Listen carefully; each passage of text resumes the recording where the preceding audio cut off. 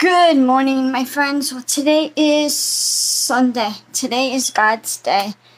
But today is going to be a very deep message. You see, yesterday I got a little bit of a scare. One of my friends, haven't seen her. We were supposed to get together for my birthday, but she said she had to reschedule it. So she sent me a picture of herself.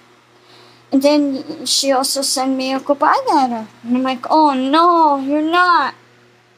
So I thought about it. I'm like, oh shoot. So I'm trying to text her back, please don't kill yourself. Don't do this, don't do that. You have a lot of stuff to live for.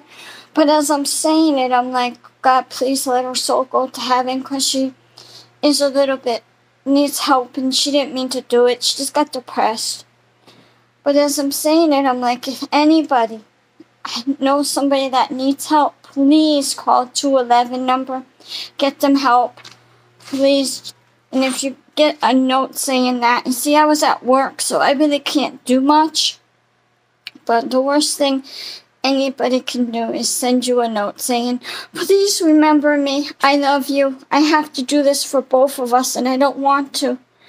But as you're saying it, it's like you're calling out for help.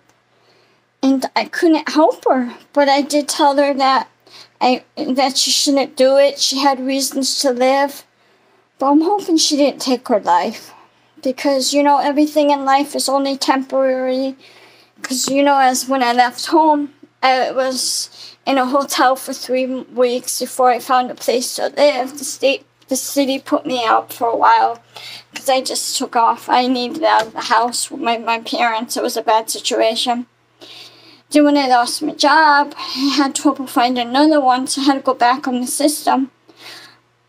But you also gotta remember, God saved my life 3 times. I should have been dead.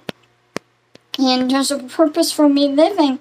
Maybe it's to do these videos to help people, to let them know they're not alone. And nothing in life lasts that long that you should do that.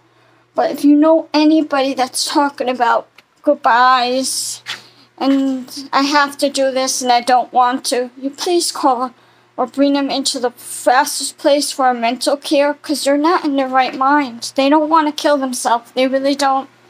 They just don't know who to turn to. And if they're seeing a shrink or psychiatrist, please call them. Let them know their medicine isn't working. Please, the worst thing you can do is have somebody's death on your conscience. Trust me. It's not a good feeling. Alright. I'll talk to you later. Hopefully my friend didn't kill herself. Alright, I'll talk to you later, my friends. So